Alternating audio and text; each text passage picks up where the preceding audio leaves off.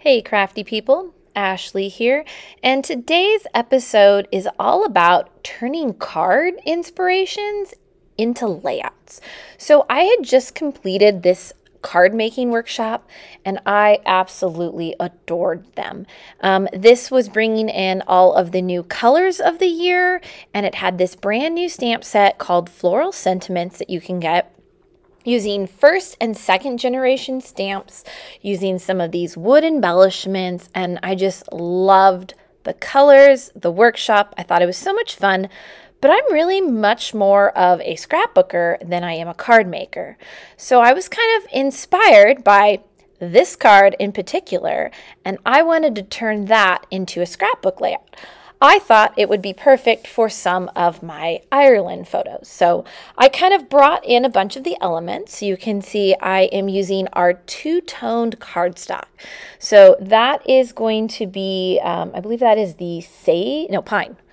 Pine on that edge there. And so you can see how you have the darker true color and you have the lighter side on either side. So by simply doing a progression of colors and flipping them over, you get kind of this really fun gradient. I was gutting my paper there. I think that is the new Periwinkle color because I only had a couple sheets of this and it was going to be a little bit before I could order it. So I cut this just to perfectly fit my 4x6 in that 3x4 photo. And then do you see that little white spot in the top? And do you see my card, that embellishment cluster on the card? Well, I am bringing that element from my card into my layout by repeating that exactly as is. So I am using my Periwinkle, that is that kind of lighter bluish purple. Then I have Harbour, which is the darker color, and then I have Sundance in the center. So those are all first generation stamping, and then I'm going to bring in some second generation stamping for those underflowers, and then I'm using sage for the leaves. Now, something to take note is the cardstock used here is Seabrook, but the ink is sage. So a lot of the colors will coordinate with one another, or sometimes if you have a darker color, second generation stamping will match your lighter colors.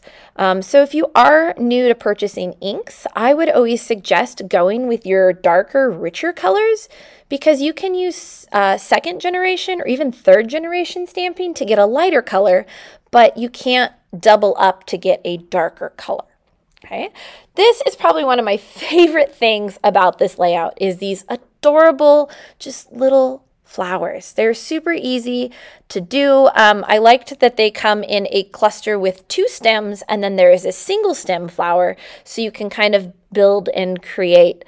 I decided that I wanted to kind of fill the whole bottom in, so you can see me building it in with my second generation and then adding my first generation on top to really create this look.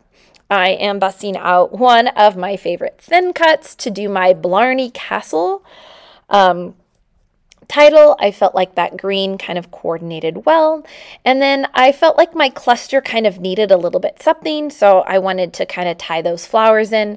And then the flowers at the bottom of the page, they are also a repeating element from one of the other cards that I showed at the beginning of the workshop. I am building up some more of my cluster just to kind of balance my page out. See how your eyes are now kind of drawn across from that left cluster to the bottom right, and it really kind of makes you look at those photos. So it's all about balancing. I do like to use liquid glue for doing my titles. Another thing with titles is you can actually cut two layers out at once. So you can stack multiple cuts to get some thickness and more dimension. Or sometimes what I like to do, not in this layout, but in my other layouts, I will cut two different colors and do a slight offset to create kind of a shadow look with thin cuts, and that works for generally any alphabet thin cut. Now, sometimes when you use liquid glue, you get a little bit of like curling. So I'll sometimes place my ink pad or a stamp block, as you can see, on top of my letters to kind of help keep them flat as it's drying, just anything with a little bit of weight. And then the fun part, let's add some embellishments. So I brought in some of some glitter gems that I had laying around. I think these are actually Bluebell, which is a color of a year a couple years ago, but it was a similar color to that Periwinkle. And then I brought in some wood embellishments, and I really just liked the way it worked. This is a later date. I decided I wanted to do a right side. I wanted to do a matching one to it. Because I don't know about you, I tend to scrapbook in pairs. Again, I am using like the sad remnants of scraps. Oh, that's Bluebell, right? See how it matched those gems? It's pretty similar to that Periwinkle color. So see that card? That was my inspiration for the right side. So I wanted to do these like 3 repeating elements, and then you can see I have kind of this like thin strip behind it, right?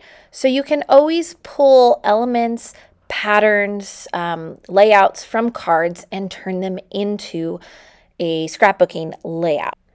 If you're enjoying these videos and seeing how you can take cards and turn them into scrapbook layouts, don't forget to like, follow, subscribe.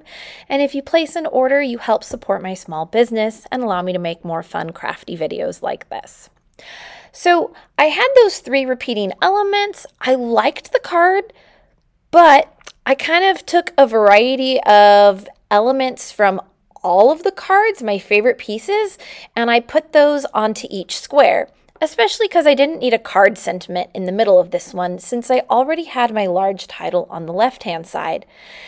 And I wasn't going to add much journaling to this particular layout because I've already journaled pictures from this same event on a different layout I did. So I kind of created what I thought was a visually balanced with colors. So you can see I kind of did a bluer square at the top. I'm currently working on the bluer square at the bottom, and then I balanced with a yellow in the center. And then I am repeating a similar element with my photos. So see how I have the 3 photos, just like I have those 3 squares with my embellishments. And then I am also going to dovetail that little strip behind those cards. I'm adding a photo mat to balance and bring the colors and kind of help it pop, especially because this has such like a multi-shades, right? But that dovetail helps tie in with our other element, which is the giant dovetail in that periwinkle that's all the way across the page. Now, I need to bring in some of my elements, my repeating elements, and I need to balance out the right side. So you can see I have those small stamped flowers in the bottom, so I'm going to actually end up bringing that all the way across the bottom of my page so it is balanced.